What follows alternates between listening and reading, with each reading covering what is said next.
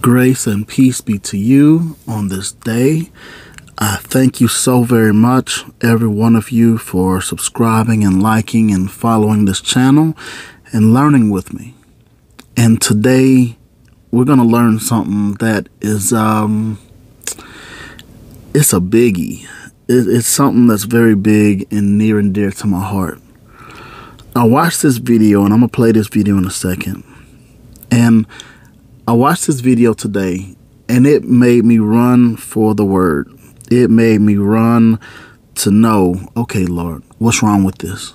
Because I immediately felt and understood that there was something majorly wrong with the word that was being given. So I'm going to watch the video, and I'll be right back. What must we do to be saved? Paul gave a very simple answer. He didn't give a very complicated scientific mathematical formula. He simply said, and he was one of the most brilliant men of his day, he said, believe on the Lord Jesus Christ and thou shalt be saved. That word believe means commitment. I commit everything I've got to him. All right, thank y'all so much. Welcome back. Now let's talk about this. So what this man is basically saying is, in order to be saved, all you have to do is ask Yeshua HaMashiach, ask Jesus the Christ, to come into your life as your Lord and Savior, and you're saved. Okay? If you confess with your mouth, believe with your heart that Yeshua died and he is Lord, you shall be saved. That sounds good, right? I mean, that is what we're taught, right? But there's something wrong with that. There's something very much wrong with that. And we're going to get into it today, all right? I want to look at the church's reaction and the church's understanding of this scripture of how to be saved. So I'm going to ask you, how do you be saved? If what this man is saying is wrong, that means 90-something%, almost 100% of all Christians are wrong. And it also means that they're not actually saved.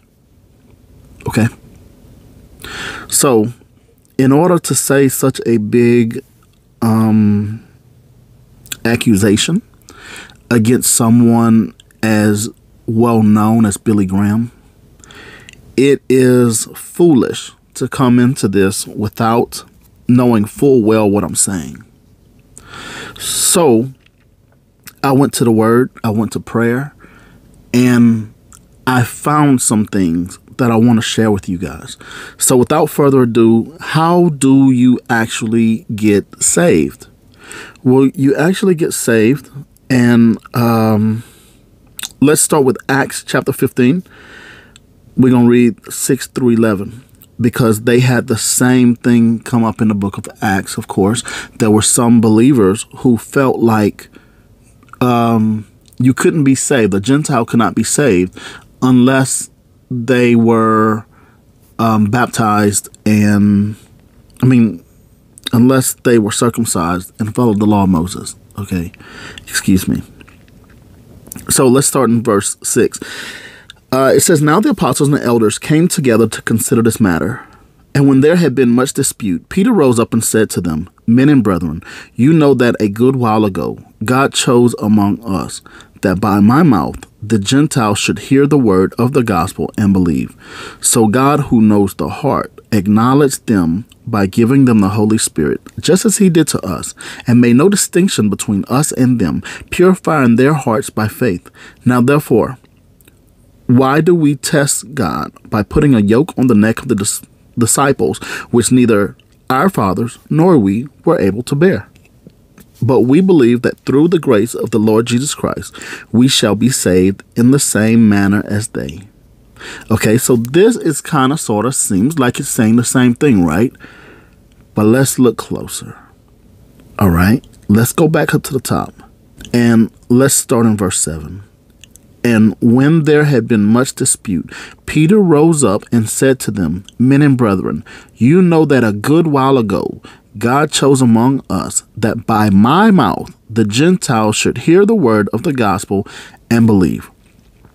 So He's referring to when he spoke with Cornelius and his household, okay? And a bunch of apostles, bunch of people were there with him, okay? So I want to peek at that story real quick, because there's something in the beginning of that story of Cornelius that is going to get you guys to understand what I'm saying, okay? So Acts chapter 10, verses 1 through 3. Here we go. There was a certain man in Caesarea named Cornelius, a centurion of what was called the Italian regiment, a devout man, and one who feared God with all his household, who gave alms generously to the people and prayed to God always. About the 9th hour of the day, he saw clearly in a vision an angel of God coming in and saying to him, Cornelius. All right, let's stop right there. So we're going to look at what he did, okay? So yes, he was a Gentile, but he was a devout man, okay? If someone is devout in something, they're all in, okay? They're not just Joe Blow off the street. They are fully understanding what they're doing, okay? So basically, he is already following the Jewish faith. He is a man who feared God with all his household, okay? So the fear of Yah was already in him. Of course, we know that the fear of God is the beginning of wisdom, right? According to Solomon, with all his wisdom. And we understand that this man feared God. So he had wisdom. He had understanding of the Jewish ways. So he probably was practicing Jewish tradition already.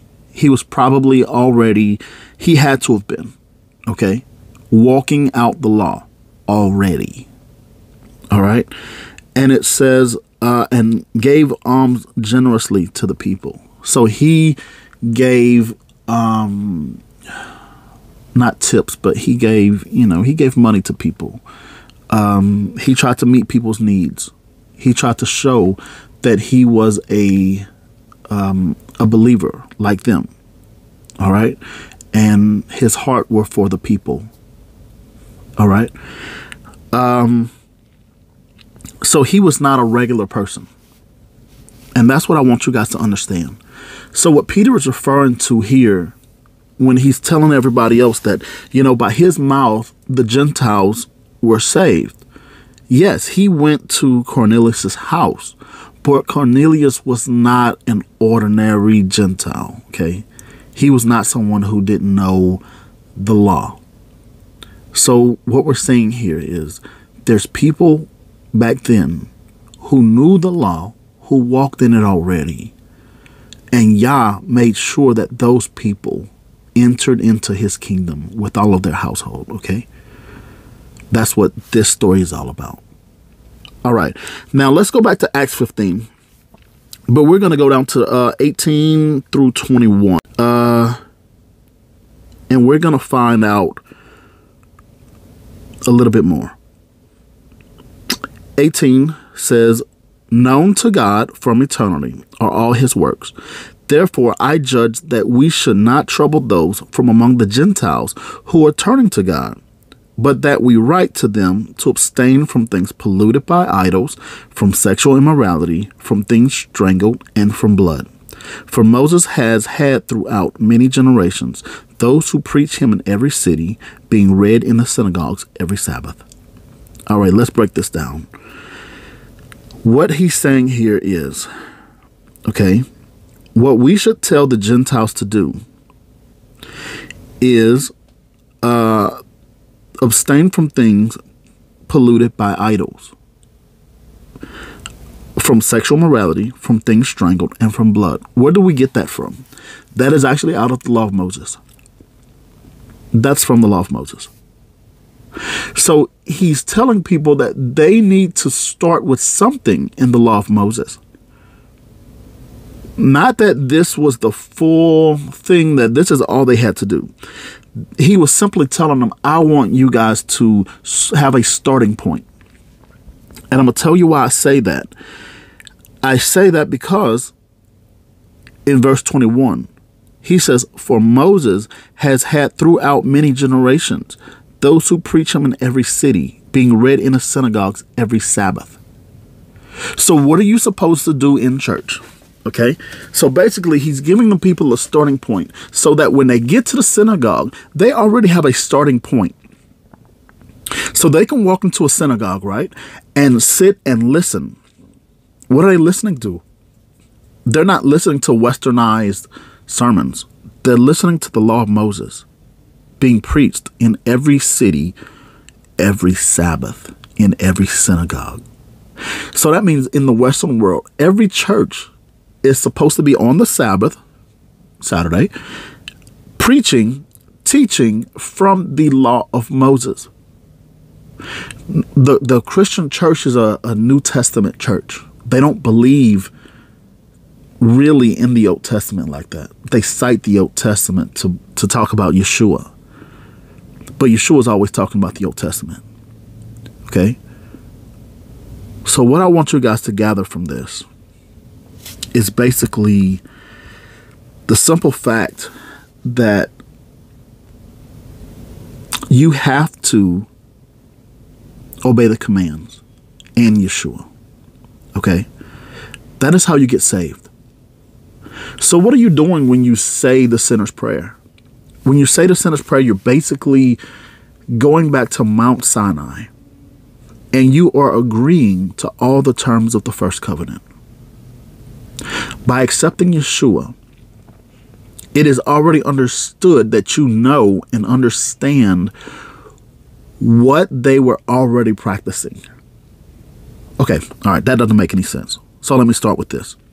Yeshua was teaching Jews. He went to the Jews, right? So the Jews were already practicing the law of Moses. Okay? So he didn't have to tell them, you have to practice the law of Moses. They were already doing it. Okay? It was broken up into different sects. Okay? You had the Pharisees, the Sadducees, the scribes, and the teachers of religious law. All right? The Pharisees, they upheld the rabbinical law. So they added to the law of Moses almost everything that you could imagine. Okay? So the thing about that is Yeshua was against them, telling them, hey, you're doing too much. I didn't tell you to do this. You're making this into something it's not supposed to be. Go back to basics. Okay? So you'll see a group of believing people, a group of the believing Jews, and what the believing Jews did were they accepted Yeshua HaMashiach. They accepted Jesus the Christ on top of the other law of Moses. Okay, not the rabbinical law, but the law of Moses. So they were considered believing Jews. So that's the people that the apostles and Paul would go to. And then they would bring in whoever else was hanging around. So if you had friends that were Gentiles, then they would all come in and they would understand and get taught. But they always went back to people who already understood the law of Moses. Now, there's a part in this that there were some believing Pharisees, and I can't find it right now. I'm looking for it as I'm talking, so I'm pretty distracted. But there's some believing Pharisees who came up with the plan and said, well, no, what they need to do is be circumcised and obey the law of Moses. But through disputes and do different things, they came up with this way that I just now read in Acts 15.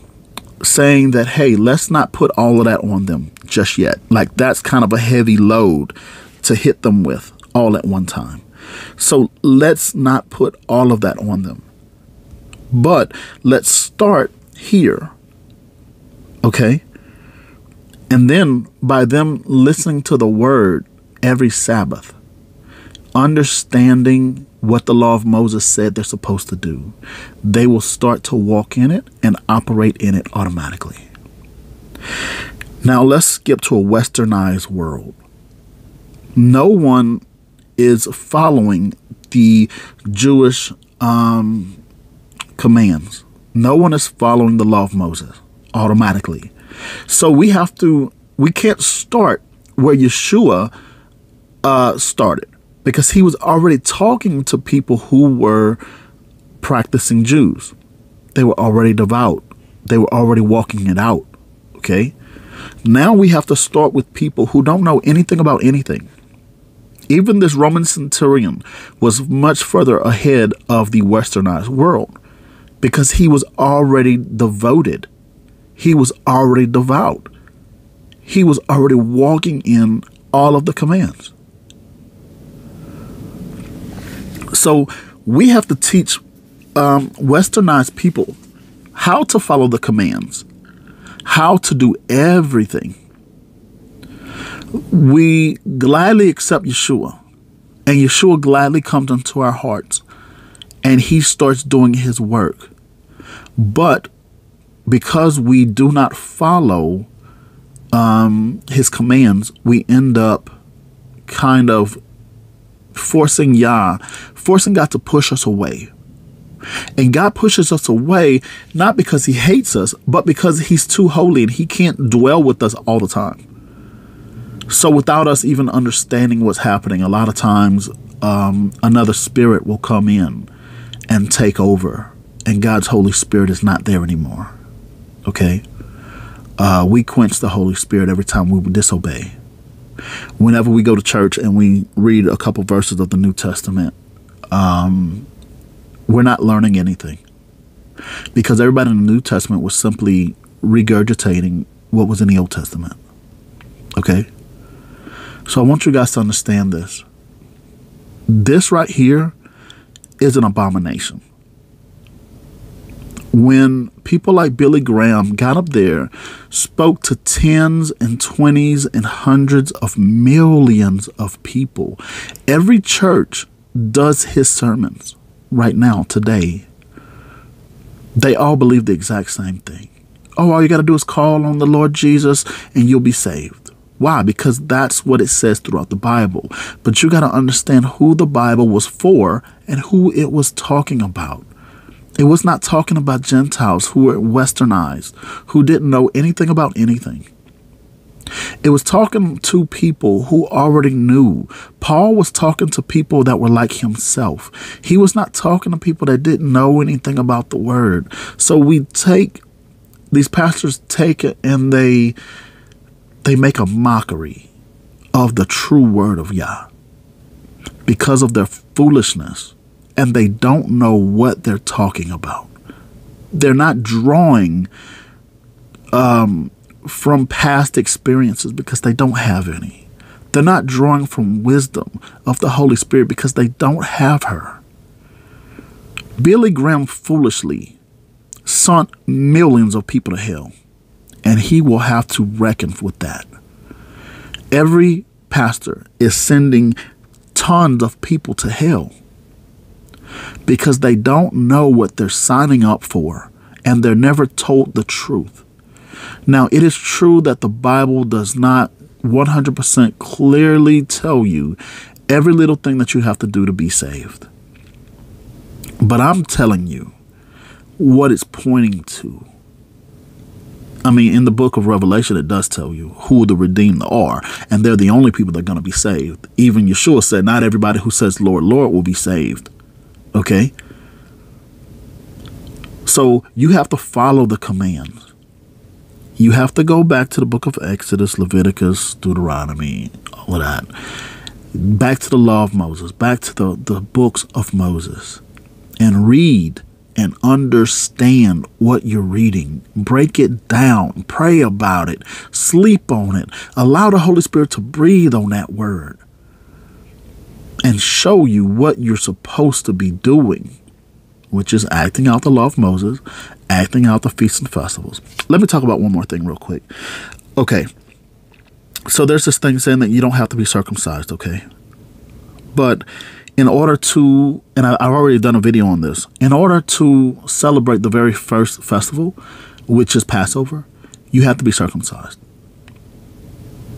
because Passover is only for people who are in the family, either that are bought with money or bought by Yeshua, okay, nowadays, or who are of the lineage of the Jews, okay? They all have to be circumcised. And that's the only people that can celebrate the Passover. So in order for you to walk out everything that y'all called you to do, the males have to be circumcised. Females don't, of course, we know that. But the males have to be circumcised. So the Pharisees in the book of Acts 15, and let me try to find this because I really want to show you guys this. Give me just a second. Let me see. Okay, here it is. In Acts 15, verse 5, it says, "But some of the sect of the Pharisees who believed," so they already believed in Yeshua, and of course they're already walking out the law of Moses, "rose up saying, 'It is necessary to circumcise them and to command them to keep the law of Moses.'" Now, you'll see in verse 6, no one disagreed with that. What they disagreed with is the load of putting on people at one time. It's a heavy load, okay? It's a lot. It's culture shock to tell people you got to do all these things to be saved. But if you give it to them in bite-sized pieces, they're going to walk it all out anyway. So that's what they were doing. This Pharisee was right. In a westernized world, this is the sum total of everything we're supposed to do. They're absolutely right. But what they disagreed with was the way which you do that. You can't just throw somebody into something and tell them this is what you have to do, because Yah wants their heart. Not everybody who starts on this journey will end on this journey. Okay? Look at the parable of the sower of the seeds. The different seeds who got taken out in different ways. The enemy is always standing by to pull people out of the faith. So not everybody that starts will finish. So that's why you don't circumcise them up front, because they have this false sense of, I've been circumcised, so I'm good. Just like in the West, you got this false sense of, oh, I accepted Jesus, so I'm good. No, because Yah does not have your heart. Your heart is not for the things of God. You have to have all of it. All or nothing. So if you're not walking in all of it, you're walking in none of it. Just like if you are guilty in one part of the law, if you break one commandment, then you are guilty of them all. Okay? And I want to tell y'all one more thing. All right? And then I'm going to go with this. Cowards do not inherit the kingdom of heaven. Why don't cowards inherit the kingdom of heaven? They don't inherit the kingdom of heaven because they could not overcome the world. They could not overcome themselves. They could not overcome their own desires. Okay? Our desire is to be lazy. We want to take the easiest way out. Our desire is to go after however the wind blows, whatever the new wave of thing is at the moment is our desire. Okay? We don't have like stickability really. Our attention span is getting shorter and shorter. We can't even watch 20-minute videos. We like little TikTok videos because they're only 1 minute long and we can go into something else. But what I want to tell you guys is cowards don't enter the kingdom of heaven. You cannot be a coward and get in. You cannot say, I'm just going to sprinkle some Jesus on me and everything is going to be okay. That is only your introduction into the kingdom of Yah. That is the very first step. And that's it. You got a whole lot else you got to walk out. So I invite you guys, as I always do, repent, learn, obey, and be able to teach your family and friends. Until the next video, thank y'all so much for watching. I really do appreciate each and every one of you. I appreciate each and every one of you subscribers. And I would like for everybody to subscribe. Follow along. Let's learn together. We got a lot to learn. We'll see you on the next video.